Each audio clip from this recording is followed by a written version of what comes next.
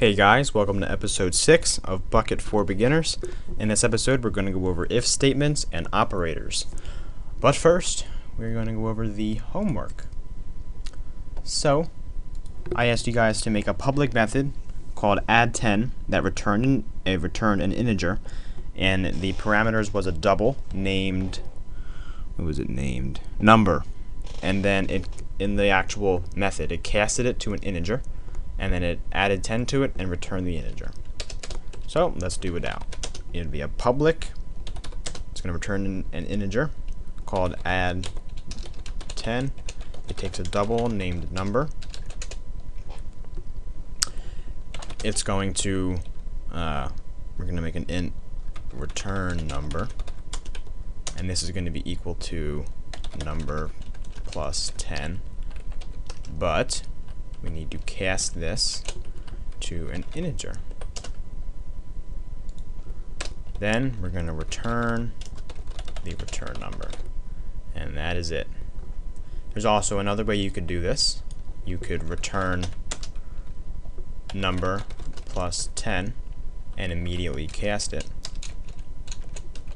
to an integer, like that. And there we go. You guys understand how this works. I don't think I need to. I don't gotta waste time printing it out. So that is the method. We'll leave that there just for now, just for example purposes. So we're gonna get into if statements and operators. Now, we'll do if statements first. It's basically as simple as it sounds. It says if something is true, or something is if something is true, then do this code, and they can also be an else. So we're going to put this into a method. We're going to do a private boolean, and we're going to call it, actually we'll do the one that I did in the previous video. Is this greater than 500? And we're going to pass in an integer number. We don't like numbers in there. Then 50. So we're going to do if. And actually the operators are going to be kind of all blended in. There's quite a few operators. There's less than, greater than, less than or equal to, greater than or equal to, not equal to, and equal to, and there's also the modulus. Modulus is, well, then there's also addition, subtraction, division, multiplication. So we're going to say, oh, that's so ugly, we're going to comment this out. If the number we pass in is greater than 50, so this is our if statement, this is the condition. Open up, if the number is greater than 50, we're going to return true. Else, we're going to return false. So basically what this means is, if it's greater than 50, do this. If this condition is not met, it's going to skip over this code. It's going to jump right down to the else statement. Then it's going to return false. If there was no else statement, it would just say, is this greater than 50? No, it's not. Skip to the end. This method's over, and that's it. And the reason this is throwing an error is because if this isn't greater than 50, it's not going to get to the return statement.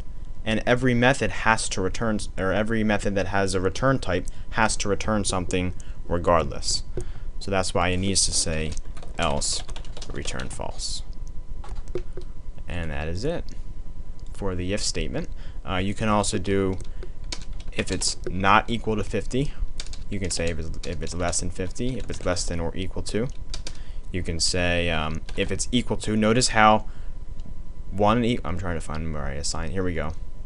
One equal sign is an assignment operator. It means it's assigning the thing that's returned by the getLogger method to this variable.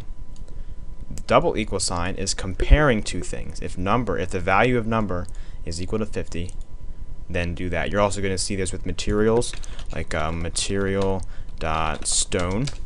If material, or we'll say if there's an event, if somebody breaks a block, we're going to say if the block they broke which would be a material type, is equal to material.stone, then do something. That'll be a little bit later on. I'll explain how to do all that stuff with materials. So that is it for if statements, and actually adds operators too. Oh, the modulus operator. You're not going to use this too much. This is basically, if it's a remainder operator. So if you were to do 50, or no, we'll do 6 divided by 3. It's going to give you 2. 6 divided by 3 is 2. If you did 6 divided by 5, or no, that's a bad example. We'll do 10. 10 divided by 3 is going to give you 1, because it's going to get as close as it can to the to this number. So it's going to do 3 times what gets you closest to 10. 3 times 3 gets you 9, right? Now, whatever's left over between the number that it gets and the number that you, like the 9 that it got and the number that you started with, is what's returned. This is helpful for checking if a number is even. So if 10,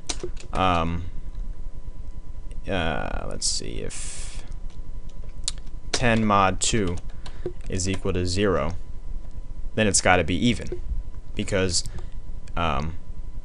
if it divides evenly, then it's going to return as a 0. If you try to divide 10 by 3, it's going to give you 1. Or no, I'm sorry, that's wrong. If you divide 11 by 2, it's going to give you 2, 4, 6, 8, 10. It's going to give you 1 as well, which is not going to be equal to 0. Therefore, it's going to be odd. Like I said, don't get too caught up on that. You're not going to use that thing much, but if you see it, you now know what it does. Last thing I need to mention is the dot equals method. Pay very close attention to this. This is extremely important. If you are comparing 2 strings, or you're seeing if you're comparing one string to another, you need to use a method called dot equals. You can't have string hi and string by. You can't say if hi is equal to by. It's going to say you can, but you can't. The way that you compare 2 strings is to use a method that's written called equals. This method returns a true or false, and it returns a boolean. It's from the string class, and it's going to take another string. So if it's equal to by, then do that. So the dot equals method is for strings. It's also for a few other things that could be. It depends on what the variable is. For things like materials, you can use the equals sign. Usually, you're just going to use this for strings. We'll keep that in mind. If an issue comes up in future code where we have to use the dot equals for something else, I'll explain exactly why. Or if you have a question, you can ask me. So that's very important. Remember that there's also equals ignore case, where if this is capital BYE and this is lowercase bye, and we say if hi is equals ignore case to by, this is going to come back as true. So it's going to go into this code. This is going to be right, because it's going to ignore the case of b and say, is by equal to by? Yes, it is. If this wasn't the case, if it was just equals, this is going to not be true. So it's going to skip this and it's going to go right to the else. Now you can also have nested if statements, which means an if within an if. It's like ifception. So you can have if hi equals by, if hi. There's a method called length. .length. Almost every single object has this, or every string. I'm sorry, every string has this method. This is or every string and like an array which holds a bunch of stuff. You can get the length of it. This is going to return an integer. You'll see by length returns an int.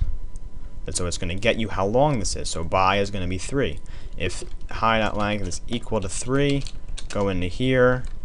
You can have as many as you want. If by.length is not equal to 5, then I don't know, we'll set I equal to blah. And then you can put an else for each one of these. So it's going to say if high equals by, yes it does, or no, actually no it doesn't, if it does now. If high equals by, yes, okay, go to here. If high dot length is equal to 3, yes it is, go to here. If the length of by is not equal to 5, which it's not because it's 3, then go to here. If the length of by is not equal to 5, we can open up our else. See, the reason that I put the brackets down here, some people like to do it like this. They put them outside. For me, it's easier to tell which one I'm looking at because it all lines up. This else goes to this one. If you want to put an else here, I is equal to blah, blah, blah, by is equal to. Now you can easily tell which else goes with which if. And put something in there, and that's it. So see, you can see this else, this one, and this one. And that is about it for if statements and operators. I know this one ran a little bit longer than I wanted, but I got that info out there. So next episode, we're going to go over arrays. Do not be afraid of arrays if you've heard them before. They're very, very simple to understand. And after that, you'll have all the tools that you need to make your first command. And the video after that will be explaining just that. We'll do some fun things with commands. Alright guys, thank you for watching. I'm going to give you some homework like usual. I would like you to... let me think. I'd like you to make a method that's private. It's only for this class. And it returns a string. Or no, I'm sorry, it returns a boolean. And the method name is combined length is greater than 10. Okay, combined length is greater than 10. I know it's long. And then the parameters for it is going to be one string named string1 and one string, or a second string named string2. And in the actual code, what you're going to do is you're going to get the length of string1 and string2. You're going to add them together. You're going to see if that is greater than 10. If it is, return true, and if it's not, return false. And that is it. Thank you for watching. Stay tuned for the next video. Add me on Skype if you have any questions. Comment and subscribe. Thanks, guys.